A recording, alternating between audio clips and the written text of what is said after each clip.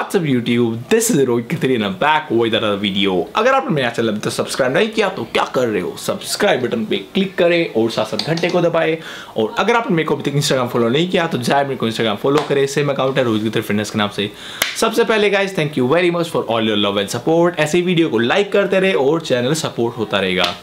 तो गाइस आज की वीडियो बहुत ही अलग वीडियो है, बहुत ही डिफरेंट वीडियो है। इसके बारे में मैंने पहले वीडियो इसलिए नहीं बनाई क्योंकि मेरे को नहीं लगता था कि मेरे को इसके बारे में 1% भी पता है। After doing my sports science nutrition course, after doing my study और थोड़ा सा ट्राई करके एक्सपीरियंस करके इसके बारे में मैंने सब पता लगाया। आज मैं बात करने वाला हूँ दारू के बारे में। व्हिस्की, वाइन, वोडका, स्कॉच सब है अपने पास। तो आज मैं बात करने वाला हूँ कितनी पीनी चाहिए, कितनी सेफ है, अगर आपके कुछ फिटनेस गोल्स है और नॉर्मल लाइफस्टाइल है। उससे पहले गाइस मैं आप लोगों को एक बात बताना चाहूँगा कि इन चीज़ों से आप जितना भी दूर रहोगे ना उतना आपके लिए बहुत बेटर है, क्योंकि ये चीज़ें आपकी लाइफस्टाइल को डिफाइन नहीं करती है, ना ये आपकी लाइफस्टाइल का पार्ट है। तो इनका कोई एडवांटेज नहीं है, ये इन चीज़ों से दूर रहे।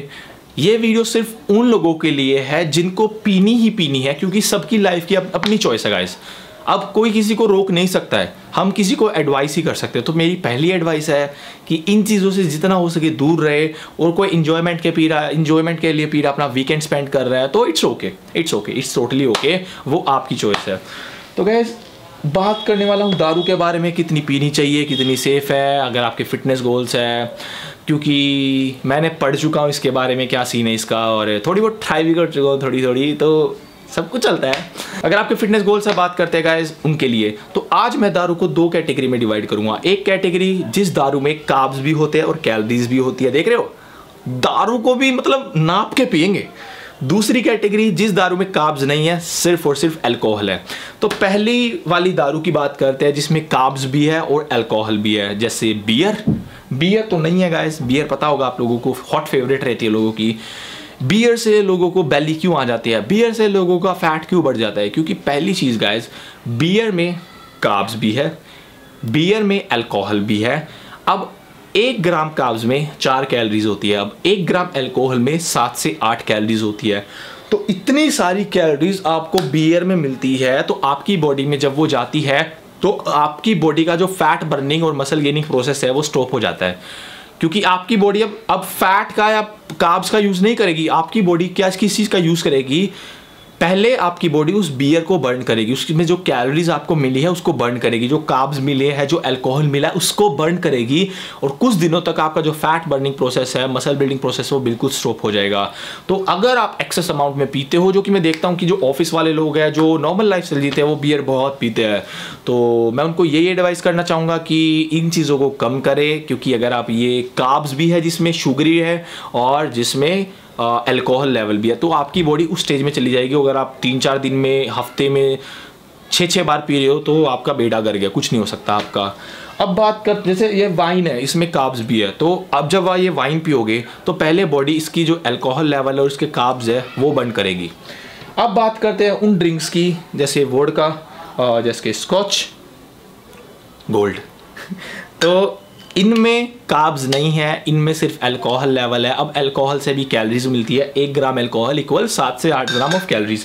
तो जब आप ये पीते हो, आपने पिया, मैंने बताया कि इतनी कैलोरीज होती है, 1 ग्राम में 7 ग्राम कैलोरीज होती है। तो पहले आपकी बॉडी किस स्टेज में चली जाएगी, आपकी बॉडी जाएगी कि मेरी बॉडी अब काम करके पहले इसको बर्न करेगी। मैं अगर वर्कआउट कर रहा हूँ, पूरे दिन में कुछ भी एक्टिविटी कर रहा हूँ, तो मैं जो कैलोरीज बर्न कर रहा हूँ वो पहले इस दारू से मिली हुई कैलोरीज बर्न कर रहा हूँ, इस वोडका से मिली हुई कैलोरीज बर्न कर रहा हूँ। अब मैं बात करता हूँ जिन लोगों को फैट लॉस करना है, जो लोग कीटो करते हैं, जो लोग कार्ब बेस्ड डाइट लेते हैं। तो पहले मैं अपनी बात करता हूँ, मैं बेसिकली कीटो डाइट पे हूँ और मैं कार्ब्स नहीं ले सकता 30 ग्राम के पार, क्योंकि मेरी प्योर मसल बिल्डिंग चल रही है और फैट लॉस कर रहा है। मैं ज़्यादा वर्कआउट भी नहीं करता हूँ और मेरा फैट लॉस चलता रहता है कीटो में, और मसल गेनिंग नॉर्मल रहती है, मेरा मसल ब्रेकडाउन नहीं होता।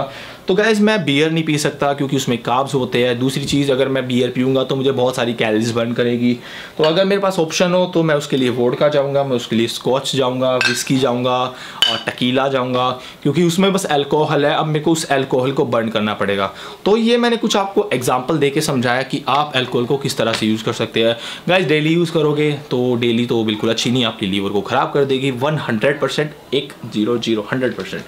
बट जिसको वीकेंड अपना एंजॉय करना है, क्योंकि सबकी लाइफ अलग है, किसी को चिल आउट करने में मज़ा आता है, किसी को नहीं आता है, तो आपकी चॉइस है, आप चूज़ करें। मैं आप लोगों को रिकमेंड करूँगा कि कभी भी इन चीज़ों से दूर रहे तो अच्छा है। बाकी मैंने बता दिया है कि कौन सी में क्या इफ़ेक्ट पड़ेगा। तो ये थी एक बहुत ही अलग वीडियो और आई होप बहुत ही अच्छी वीडियो रही होगी। Love you guys. तो इस वीडियो को लाइक करें, सब्सक्राइब करना ना भूले, लाल कलर का बटन है, सांड बन जाओ तोड़ दो, सब्सक्राइब होना चाहिए। इंस्टाग्राम फॉलो करें, सेम काउंटर रोहित फिटनेस के नाम से इंस्टाग्राम फॉलो करना ना भूले। Till then not piece.